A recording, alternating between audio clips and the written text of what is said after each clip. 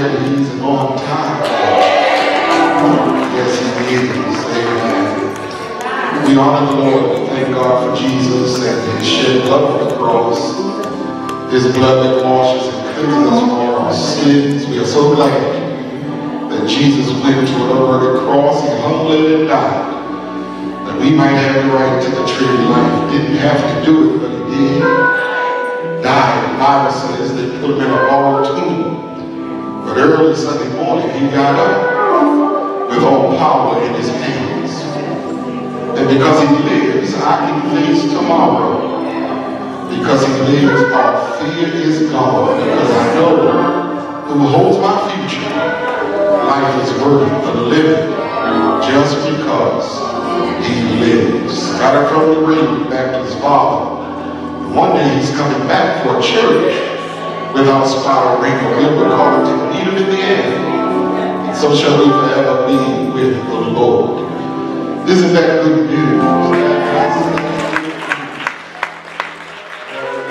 That's real good news. We thank God for all these preachers who are assembled and their spouses, to the presiding elder Moore, to Sister Moore, God bless you today, to Mother Bird in her absence, and we thank God for the First Lady of Greater Bethel. We give you in the precious name of Jesus Christ. You turn your Bible to the Old Testament book of Judges, the 7th chapter, that we want to use as our text, the 22nd verse, 22a. Judges 7:22a. Let's pray. Father, we thank you for being so good to us. Now, God, help me preach your word today. Move me out of myself, that your people might hear from you. In Jesus' name we pray. Amen. Judges 7:22a. And 300 blew the trumpets, and the Lord set every man's sword against his fellow, even throughout all the host. And the 300 blew the trumpets, and the Lord set every man's sword against his fellow, even throughout all the host. I want to preach for a little while from the topic, the fight is already fixed. Come on now. The fight is already fixed. Turn it to your neighbor there. Come on, turn and tell another neighbor, the fight is already fixed. Come on, turn and tell one more person, the fight is already fixed. In the book of Judges, it in itself characterizes itself as a time when men did what was right in their own sight. I didn't know it, but it says that 2 times in that book, Judges 17:6, and in Judges 21:25, it says that it was a time when men did what was right in their own sight. I remember growing up with a song. Many of you know what that song is. It's your thing. Do what you want to do. I can't tell you who to sock it to. It should never be that the saints, we who are Christians, those saved and blood washed, it should never be that we are mean to each other. Come on now. It should never be that we are rebellious. It should never be that we shouldn't have a heart for God. It shouldn't be that we are ever unforgiving. It should never be that we are grudge holders, that we hold on to grudges. And we remember every slight that's done to us. It never should be that we are without mercy.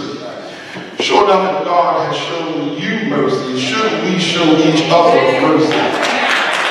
We are glad that God is a God of mercy.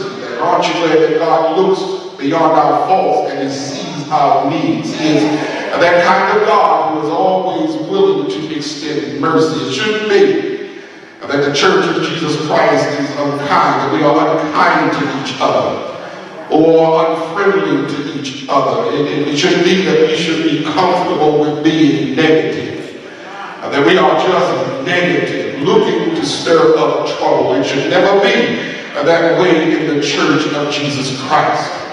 But shouldn't it be that those of us who are saved and sanctified and filled with the Holy Ghost, shouldn't it be that we are just nice folk? We should be killing each other with niceness. We should say nice things, and we should do nice things for each other. We should be nice because it's just nice to be nice.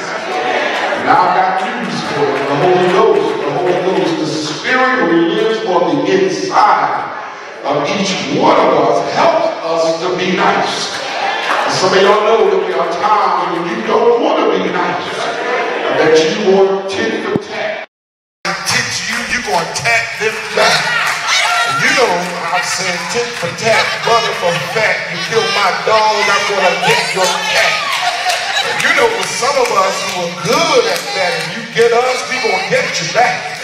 It may not be today words, I'm going to get you back. Glad for the love and the saving power of an almighty God. Anybody here, do I have a witness here who knows that God has shown up, changed who you are? He has changed you on the inside, and you know that change comes with even when you would be mean and do something bad to somebody else. How many know it's the Spirit of God that does not let you do to others what even they might do to you? It takes the Holy Ghost. How many know it takes the Holy Ghost to change who you are? And some of us can thank God that we may not be what we want to be, but we're glad that we're not what we used to be. Because how many know that God has made a change in our lives? Come on, shake your neighbor's hand and say, neighbor, I know I've been changed. The angels in heaven done changed my name. I know I'm not the same as what.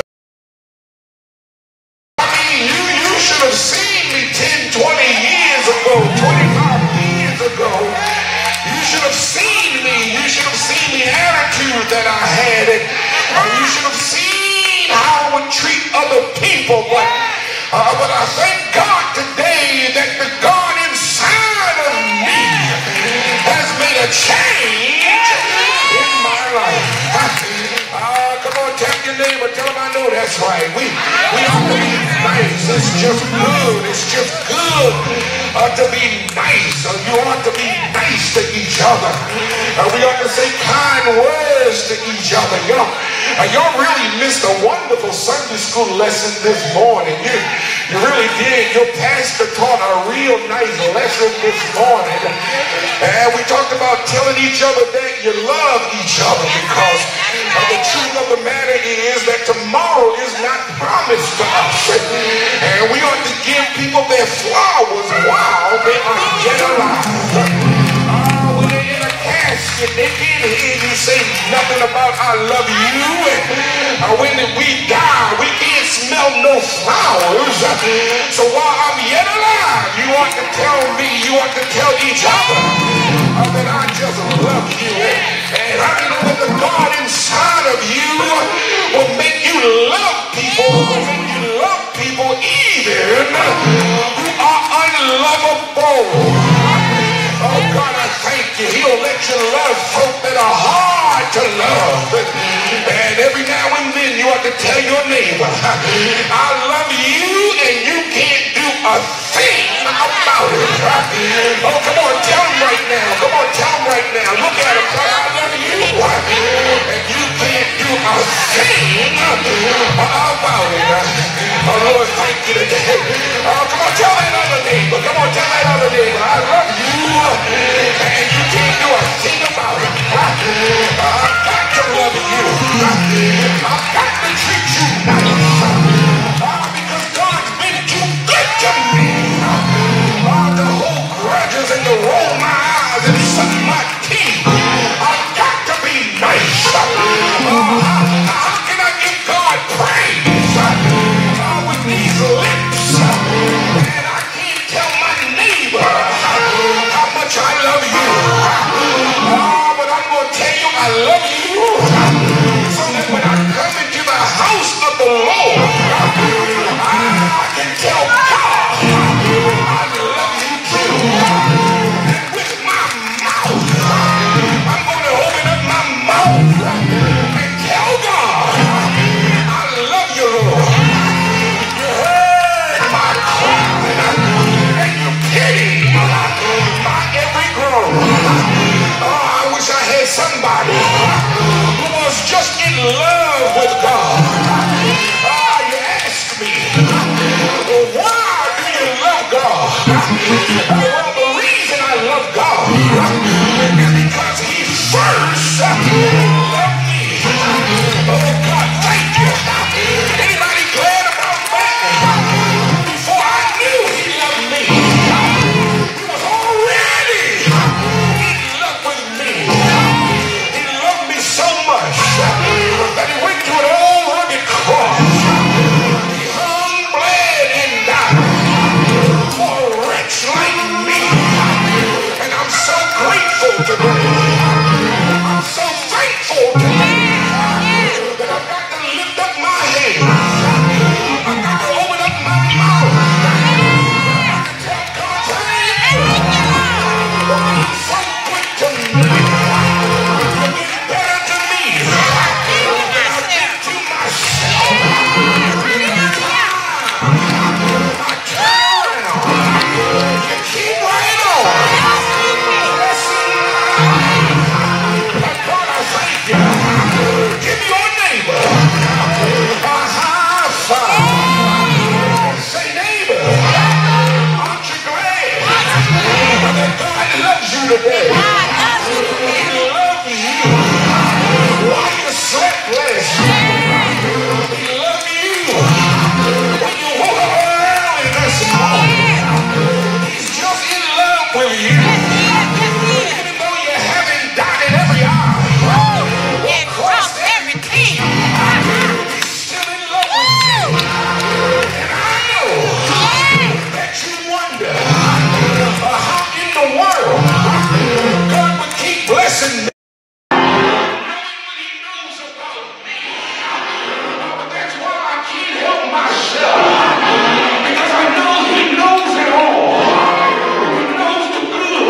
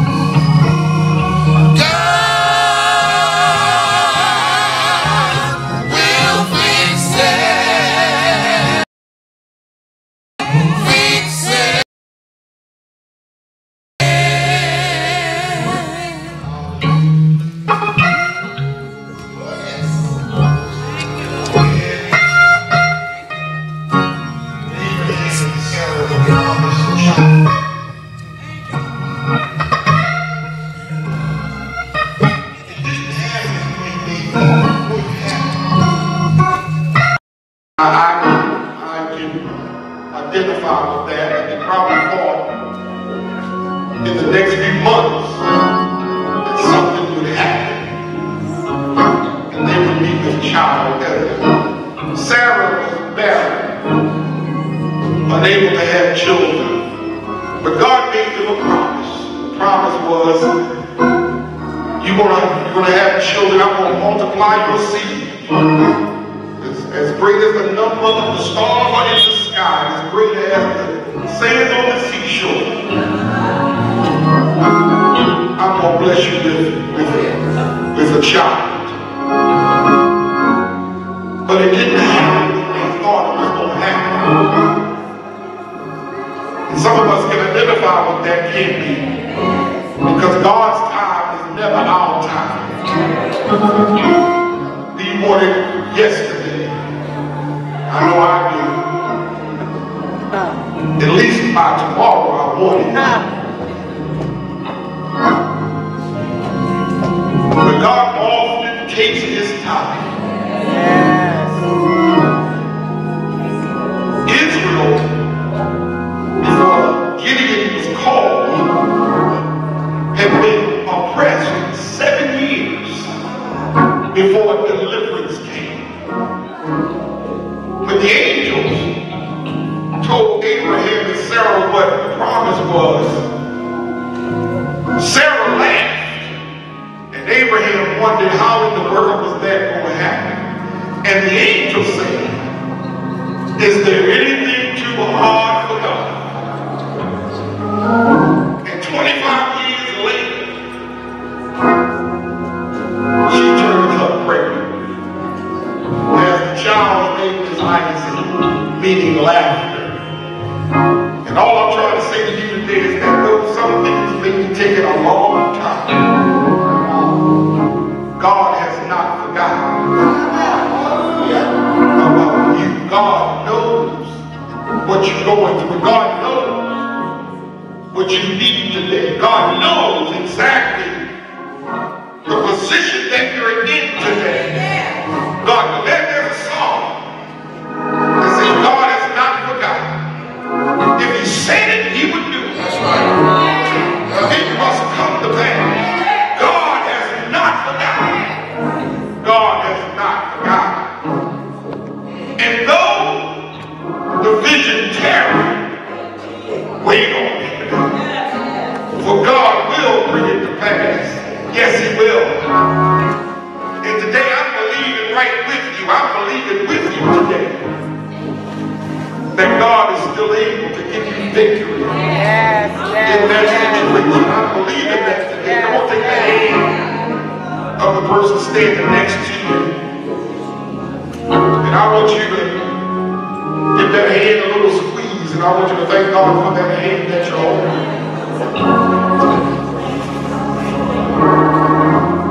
Because you don't know what that hand had to go through to get here this morning. You don't know the struggle that hand's been going through. You don't know how many times that hand has almost given up and thrown in the towel.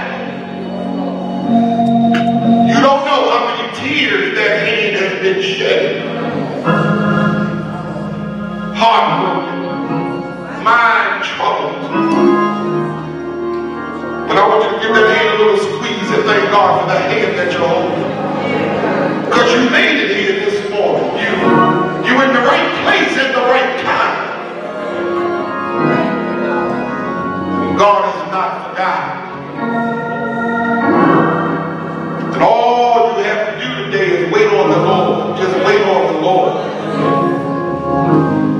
And when you get tired of waiting, you have to learn how to wait some more.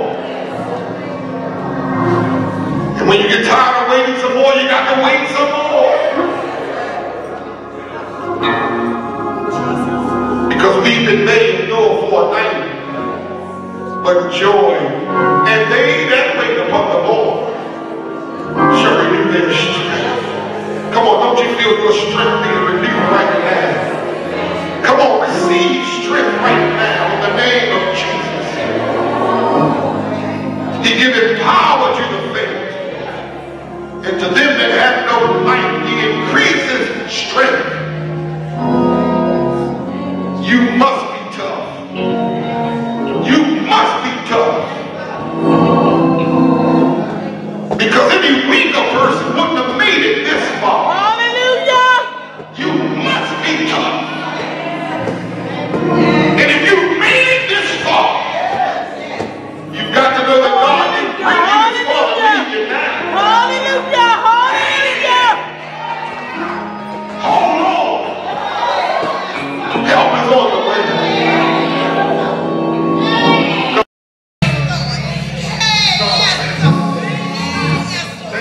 Bless your people. Bless your people. Who across this hall, who around this hall. And bless your people today.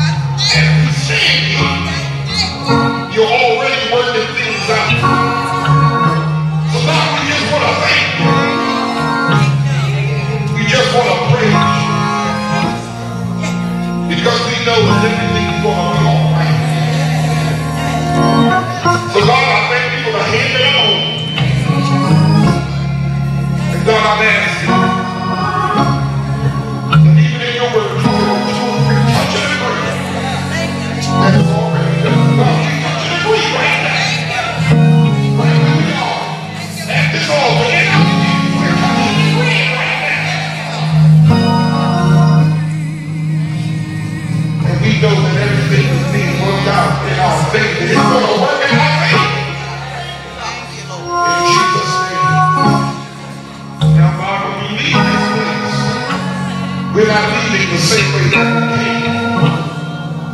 But God, we're going back out. Because today you have started a new thing. Thank you for a new thing. You're starting